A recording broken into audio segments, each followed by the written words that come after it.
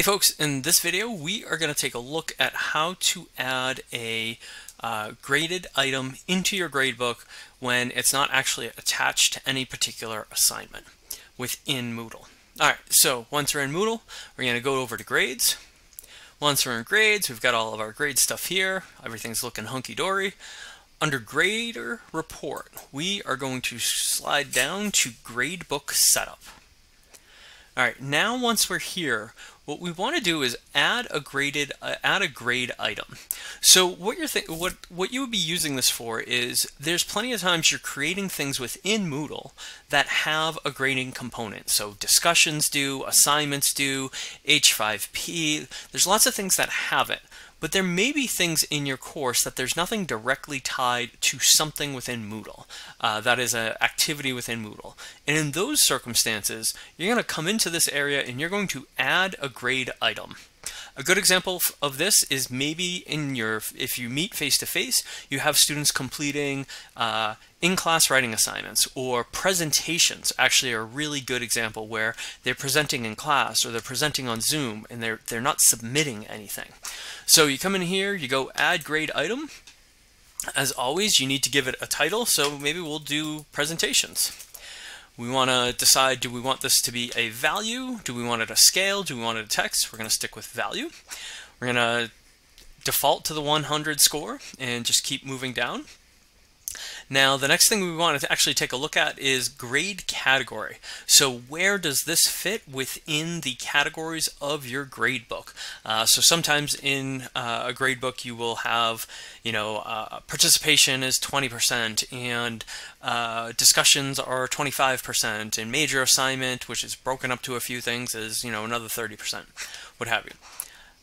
Under grading category, you'll select where that might fit in. So it's a presentation, I'm going to decide that goes under exhibitions. What this will do is whatever the weight is for exhibitions, this will now be one piece of it. And it'll also put it under the exhibitions category in the gradebook. So let's hit Save Changes and see what happens.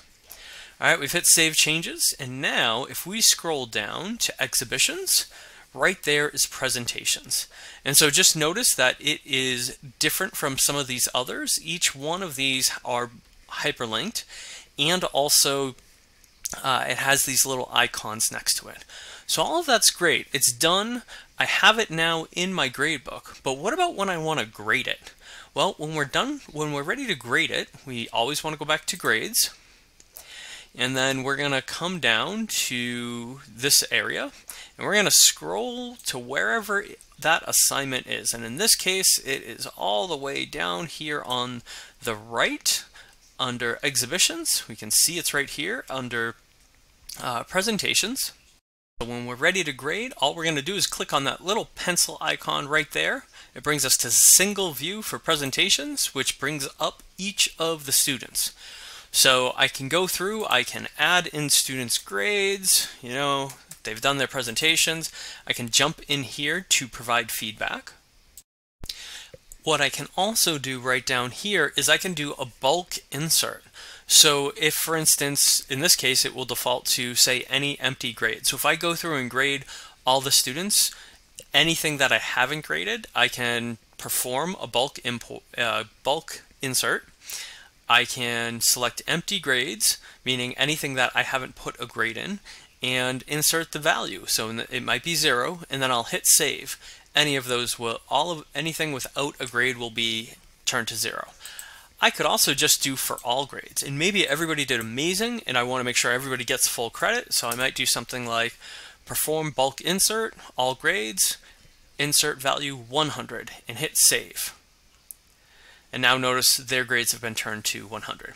So that's it. It's really simple. It's a quick and easy tool that you can make use of, and really allows you to go beyond just things that are in Moodle and provide grades, or things that will be not just in a face-to-face course, but might be outside of Moodle. You might have students doing a blog or working on some other site to which you want to give their feedback, and you can do that by just adding that grade item. So I hope this is helpful. Let me know if you have any questions, and thank you so much.